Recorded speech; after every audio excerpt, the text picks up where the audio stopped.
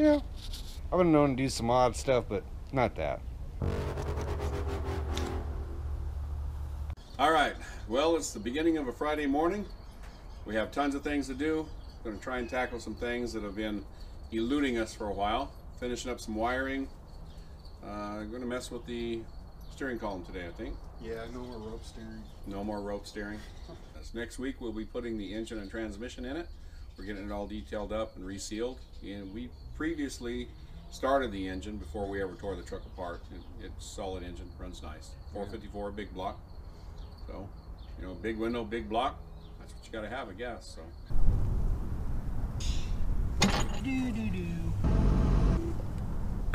Oh, look at that. It's like it's made for it.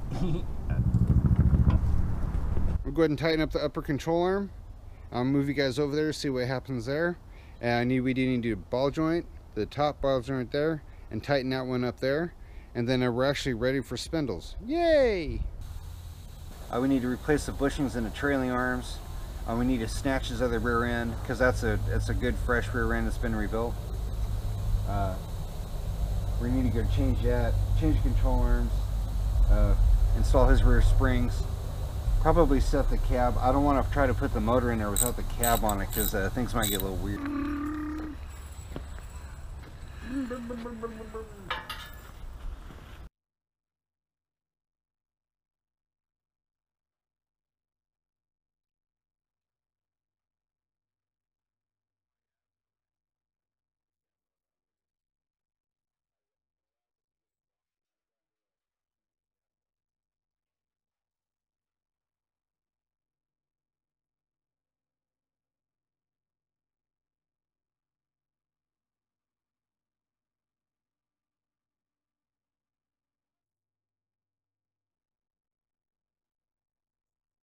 All right, so we just set the cab.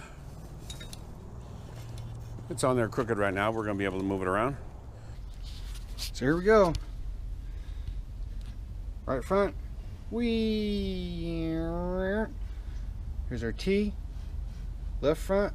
Here's our brake line that comes up. And then it pops up right here. And now we'll paint it and it'll look awesome. What's up, everybody? Auto Rod Garage here, and we're doing more stuff today. Today we're continuing working on Brandon's truck.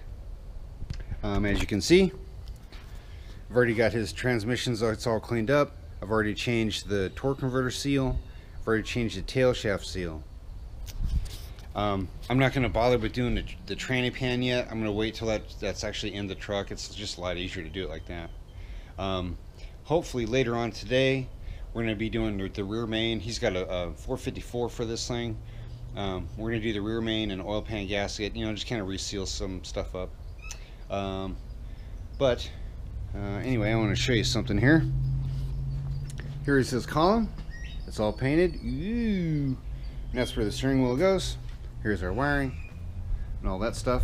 Anyway, I wanted to show you some stuff here. I don't know where we ended last time, but holy moly. What is all that stuff? The hardest thing is not scratching something. So, let's see. So anyway, I'm gonna go ahead and slide the column inside the cab, and we're gonna support these, and then we have a wobbly. We're gonna have to wobble the steering to the gearbox. But we'll start sizing up some stuff.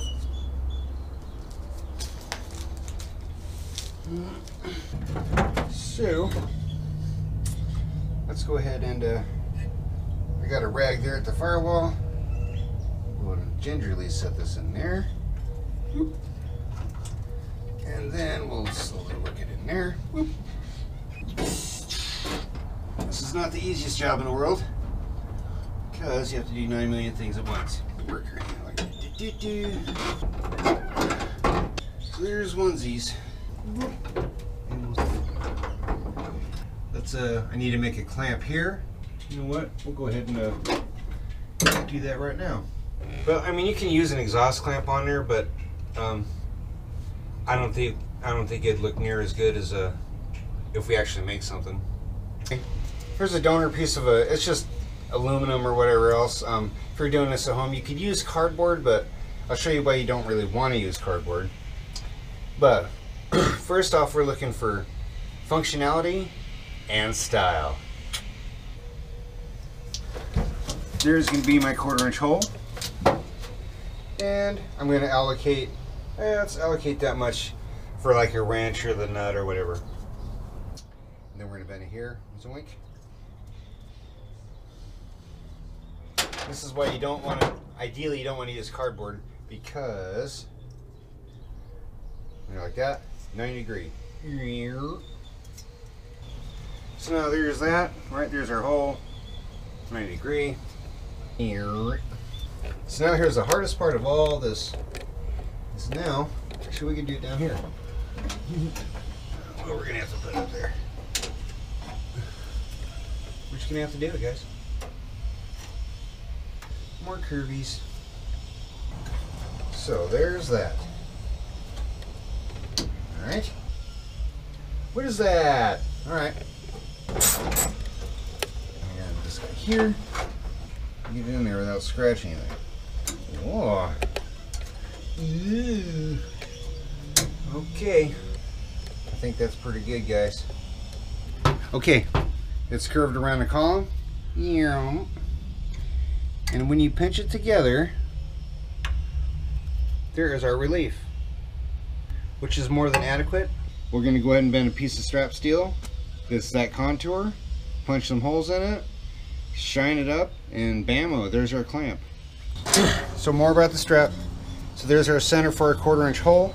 I've already drilled this out. My strap is 3/4 inch, it's 3/4 of an inch wide. So, hey, that's the spicy meatball.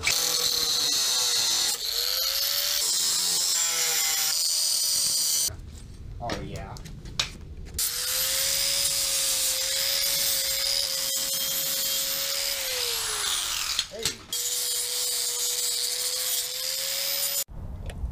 Alright guys, there it is. There's a little airplane wing. And like I said, when you're fabricating stuff, as long as you don't bend a 90, you can always kind of recover that. But it's when you bend a 90 is when, if you bent it the wrong way, or if you have to manipulate it or something like that, that's when it's going to crack. I'll tell you what, that's a tough clamp. Alright. Maybe you can see that? Maybe? Let's turn you like this. Whee!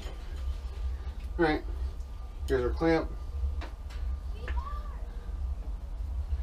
I'm going to have to open it up a little bit. I don't even know if it's going to fit.